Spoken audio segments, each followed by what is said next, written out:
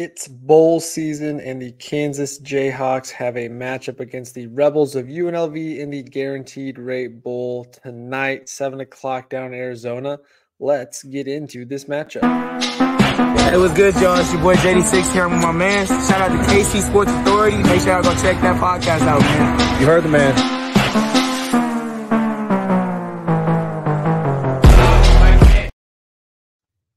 And welcome into the KC Sports Authority podcast. I'm your host, Keegan Russell, and Merry Christmas to everybody. Happy holidays to you, all of you out there, especially Jayhawk fans. I am recording this here on Christmas. So I hope you guys had a great Christmas day, spend time with the family, and got to watch a lot of fun sports today. Unfortunately, the Chiefs dropped one. Very disappointing loss, but, let's move past that and quickly get into this KU football game that we've got. The bowl game, Guaranteed Rate Bowl down in Arizona, Kansas versus UNLV. And I'm going to do a quick preview on this, go through some of the game headlines heading into it, talk a little bit about UNLV, and, of course, do our game matchups and previews. First off, though, if you're following the podcast, if you're watching along today, thank you so much. If you're watching over here on YouTube, please hit that subscribe button real quickly. We would greatly appreciate that. Get us up over 300 subscribers by the end of the year. That is our next current goal. If you're listening on Spotify, thank you so much. You can follow the podcast. You can give us a 5-star review. Wherever you're watching or listening from, make sure you're sharing it with your friends. And, of course, you can always hit us up on Twitter, Facebook, Instagram, and TikTok at KCSA Pod. All right, let's get into this matchup. Kansas UNLV Guaranteed Rate Bowl down in Arizona. You got the 8-4 Kansas Jayhawks going up against the 9-4 Rebels of UNLV, two teams that are pretty evenly matched on paper. However, KU does open as a double-digit favorite. Have seen that line float anywhere between about 11.5 all the way up to 13.5. There's a lot of things to go into why KU is a 2-touchdown favorite, which we'll get into. But let's start first with some of the major headlines, things that we need to know about this game specifically. A lot of them, honestly, on the KU side. We all know Andy Kotelnicki. That's probably the big one first. Andy Kotelnicki is gone with the move to Penn State. So you got new offensive coordinator Jeff Grimes coming in. This is probably going to be a Jim Zebrowski game. So very curious to see how the offense is going to look, if things will be different, if things will be the same, what kind of tweaks we'll see from Zebrowski and staff. I think that's kind of headline number one. So new look there. Headline number two, we've got a couple guys that are not going to be active for this game. Let's start with Dominic Puni, our stud left tackle we've had this year, the grad transfer. This is his second year at Kansas, so he's out of eligibility. He's withdrawing from the game so that he can go get ready for the NFL draft and get ready on those workouts. A guy that's probably going to be a day 2 pick as of right now. So he will not be here, which means there's a lot of questions on the offensive line. The thought is so far from what we've seen, and this is nothing official yet, but what we've seen is that the freshman Calvin Clements from Lawrence, Kansas is going to get the start at left tackle. So could be a big question mark there. KU without their stud offensive tackle there. On the other side, though, however, they might still be without offensive tackle Bryce Cabledew, the right tackle. He was injured, didn't play in that final game. Michael Ford also had some injuries. So could have a lot of question marks at offensive line. KU, though, does have some good depth, though, with Armaj Reed Adams. Could kick over there, Kobe Baines, Spencer Lovell. So they got a couple options there. That's another big question mark going in this game. And then on the other side of the ball, probably the biggest, I wouldn't say necessarily surprise, but the biggest potential surprise of the year so far is Austin Booker is also decided to not play in this game. He did not travel with the team. That could mean multiple things. What it most likely means, though, is that his time at Kansas has come to an end. Whether that be he enters into the transfer portal or he just prepares for the NFL draft and goes into the draft early.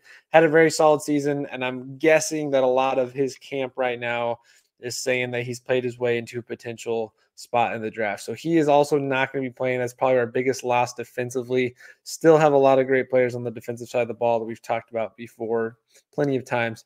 But Austin Booker is a big loss there. So those are my three big headlines, I guess, coming into this matchup as far as things that could impact the preparation of the game itself. So no Andy Kotelnicki. How will this offense look with Coach Z instead of Coach K? Are we going to be more pass heavy? Are we going to be sticking to the run dominance? What's going to look like there? How's this offensive line going to hold up with guys shifting around?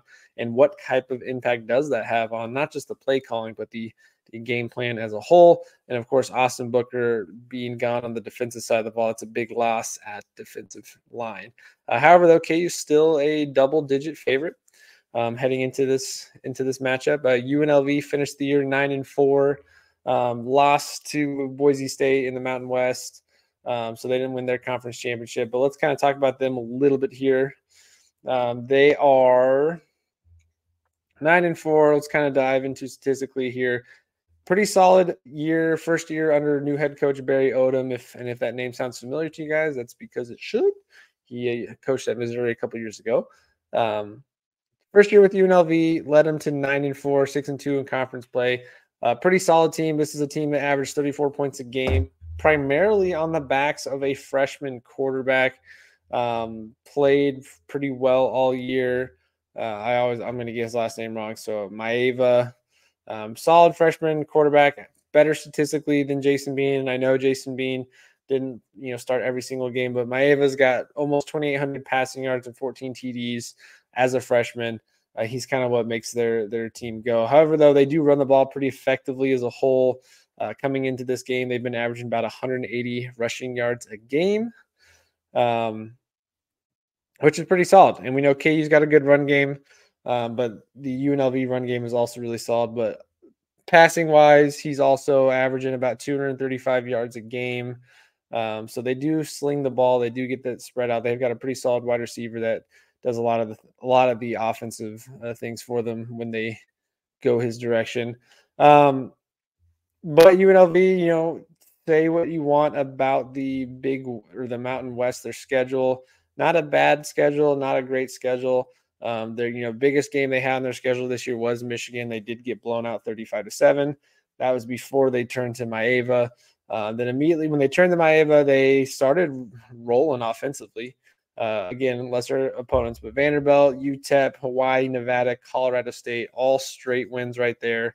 Lost to Fresno State, blew out New Mexico, blew out Wyoming, who we saw Wyoming earlier in the year play pretty well against Baylor, if you guys remember that game. And then they're probably one of the other toughest games on the schedule was at Air Force. Air Force was really solid this year.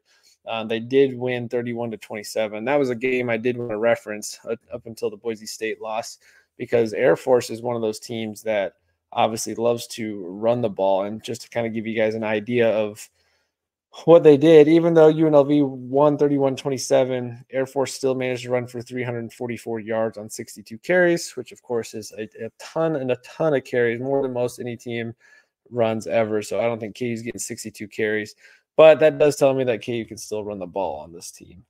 A couple other statistics here I was looking at, defensively, their defense is only giving up 27 points a game, which bodes well for KU since that's, we average more than that. So advantage there. They do give up over 160 rushing yards a game. So again, if you want to talk about another headline or point of emphasis, it's, nothing new. We've talked about this all year. The run game for Kansas is going to be probably the most important thing offensively, getting Devin Neal and Daniel Highshot going. So clearly have opportunities to run on this team. They've also given up 22 rushing touchdowns on the year. Passing wise, they give up about 8.5 yards per attempt. They also give up about 240 passing yards a game. And we know Bean doesn't necessarily have to air it out all the time. He's certainly capable of throwing downfield, but I think there's some parts of this defense there too that he can tap into and kind of have a big day offensively. I think they're without one of their defensive backs who went into the transfer portal. But the other ones I want to look at, the third down conversion. As a defense, they hold teams to about 35%, 36% on third down conversion. So third down is going to be key, of course. Fourth down, they're about 55%, 11 for 20. I think that's going to be a spot to look at. Red zone, not a great red zone team, giving up a lot of points, a lot of opportunities in the red zone. So maybe Kansas can find ways to capitalize there. That's just kind of a quick look at UNLV. I didn't want to spend too much time on them because obviously haven't watched that much tape. But let's just kind of talk about Kansas, what they need to do to end up winning this bowl game and solidify the season that they've had and continue to solidify this run that Lance Leipold's on in building the program back up. Obviously, you know, we have the bowl appearance last year. Disappointing into the game, but what an exciting game that was for KU fans just to see us back in our first bowl game in over a decade. Now we're playing in back-to-back bowl games, so I think we have a lot to be excited about just for the fact that we're playing in a bowl game again. But I think this is going to be a good opportunity for Kansas to continue to showcase on the national stage what this program is capable of, even with some of these, you know, headline players and key coaches that we're going to be missing for this game. I think everything starts like we talk about on offense with the run game of Devin Neal and Daniel Highshaw, and I wouldn't expect anything less than that. I think this is a game where they could run close to 200 yards. I fully expect Devin Neal to have a big game. He's one I do have questions on because this could be the potential last game we see for Devin Neal in a Kansas uniform. Could come back next year. He's a junior. He's had a tremendous year. You know, right now he's kind of been in different spots in draft boards, anywhere from a day 3 pick to undrafted. But depending on what kind of talk he's getting from the NFL level, this could be one of his last games because it's kind of hard for a college running back to come back and play even better to move up the draft board. But who knows? So if this is his last game, then let's just cherish the time he's had here in Kansas. I think he's going to have a tremendous game. I think he's going to be dominant. A couple other guys offensively, you know, a lot of seniors. Jason Bean gets his one final shot to deliver us to a bowl victory. I think that's exciting for him considering his up and down career he's had. You know, we've talked about it before, kind of like the David McCormick of the football team. You love him, but then he makes some of those bonehead mistakes and you just want to rip him. You just get so frustrated. But he gets the chance to deliver us to a bowl victory in his final college football appearance. I think that's fun for him. I think that's exciting. I think he's going to have a lot to play for. He knows how that game ended last year in the bowl appearance. I think he wants to show fans that he can deliver one more time, Jason Bean's style. Of course, Mason Fairchild, I think he's another guy offensively that we could see a big day from, being his last game, and he's still got some to showcase for the NFL draft. So I fully expect this offense to come in and be dynamic and be well-rounded and push the pedal. I think this is a game where both teams have pretty solid offenses, pretty similar play style. I think UNLV throws the ball a little bit more, but they do like to run the option play quite a bit like KU does. Maybe not as much of the Jayhawk formation or Wildcat formation that you see in some other programs, but they do run that option, and they have the ability of doing so. To me, I think as I kind of get into game predictions here and kind of thoughts on the game itself, I think this is a first team to 30. The over-under is about 63.5. So the sports betting market at least thinks it's going to be high scoring. I still, without Austin Booker, I would still give the advantage to Kansas defensively. I think the fact that they played a bowl game last year, they have a fairly experienced team. We know both Kobe Bryant and Mello Dotson are playing. Outside of Austin Booker, there's really nothing we're missing. You know, this is Kenny Logan's final game, so I think you're going to see a lot from him. Rich Miller. I guess the one question I would have defensively is who's going to generate the pass rush without Austin Booker? You know, Jeremy Robson has been a solid guy on the other side. Hayden Hatcher, some of the guys up there in the middle, Tommy Dunn's been good. So who's going to create that pressure defensively on the quarterback without Austin Booker? Because we know Austin Booker can be a menace, not just sacking the quarterback, but stopping the run and preventing a lot of plays from blowing up. So I think defensive line is going to be a fun one to look at. Maybe that means you lean in a little bit more with some of the linebackers. Maybe we do some sneaky coverages here to get a safety in the backfield on a pass rush. But I think that's going to be a point of emphasis to look at. I do like KU's defensive back against this wide receiver core. You know, Kobe Bryant has not been targeted very much. Mello has, and Mello's played fairly well.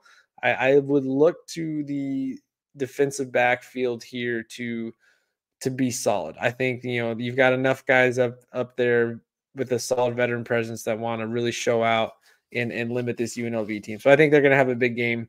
I think the UNLV offense is going to struggle a little bit more.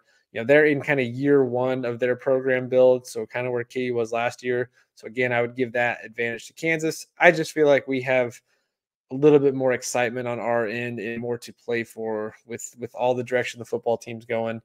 You have a big game like this on primetime television where the whole nation kind of gets to watch this Kansas team.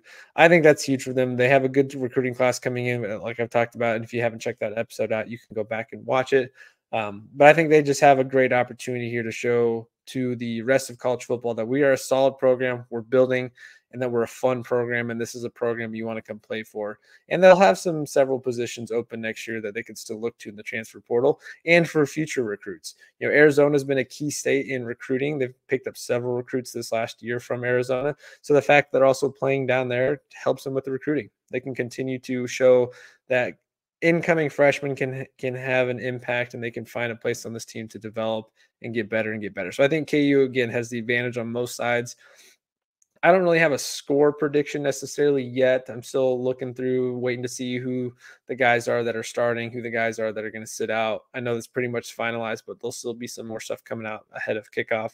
But I feel pretty good. I think if this is somewhere between like 35-21 or 35-24, somewhere in there, I do think UNLV can move the ball against us. We've been a little susceptible against the run this year, so I think they could still get out, run the ball, keep the defense honest, and throw it when they need to. But I do think the KU offense has the advantage over UNLV's defense. I guess the big question mark then comes down to, though, is how is that offensive line going to look without Dominic Puni? Is Bryce Cabeldue playing? If he's not playing, who's stepping in where? If it's Calvin Clements at left tackle, you get a glimpse of what the future could look like. Can the freshman hold up against a higher-end college football program edge rusher? So that'll be exciting to see. But all around, this is exciting. I think fans are going to have a lot of fun watching this game. Hopefully they can the Jayhawks can deliver a better Christmas present to us than what the Chiefs did today. But I'm going to be excited for this matchup tomorrow night. I hope you guys are excited for it. Guaranteed Rate Bowl in Arizona. KU has the opportunity to win a bowl game, which we haven't seen in quite a long time, and that will really, I think, open the floodgates of what is still to come. Lot of excitement in this program. If you've seen the stadium's basically destroyed, so they're getting the renovations going, rebuilding, going to have all that ready to go. The recruiting classes are starting to pick up. We're seeing Leipold and coaching staff do a lot of work in the transfer portal and recruitment. There's just a lot of excitement going on here, and a bowl victory would just really put a good pin on this season. Going to put a good pin on Jason Bean's career and some of these other seniors that are going out, like Kenny Logan and Rich Miller, who are really kind of the heart of the program the last couple of years. So I think that's going to do it. Didn't want to dive in too much. We're going to have a full recap after the game with JB and whoever else I get on. We'll see where we'll really just kind of dive back into the season itself and the game as well, and just kind of talk about the 2023 football season as we start to look forward to the upcoming year. And then after that, throughout the offseason, we'll kind of talk a little bit more about the roster, guys that are leaving, guys coming in.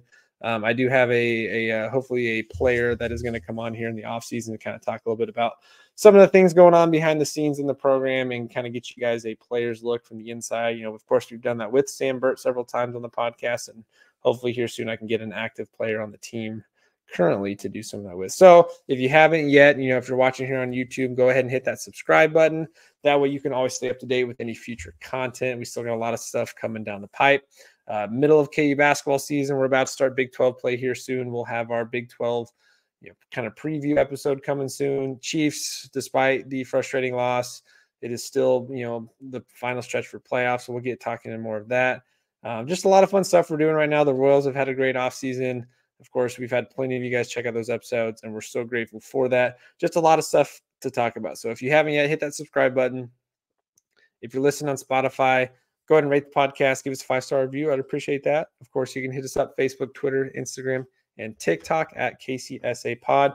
Would love any feedback you guys have, any ideas for episodes, just anything you want to chat about, hit us up. You can always leave comments here on YouTube. Text us on any, or hit us up on any of those, just to kind of give us your take on the season. Maybe we'll dive into some more fan stuff here in the off season, but I think that'll do it for this one. Again, thank you guys so much for following us and checking us out so far, and we hope you guys continue to do so. And let's get a Jayhawk victory in this Guaranteed Rate Bowl game, 7 o'clock tonight. All right, we'll see you guys there.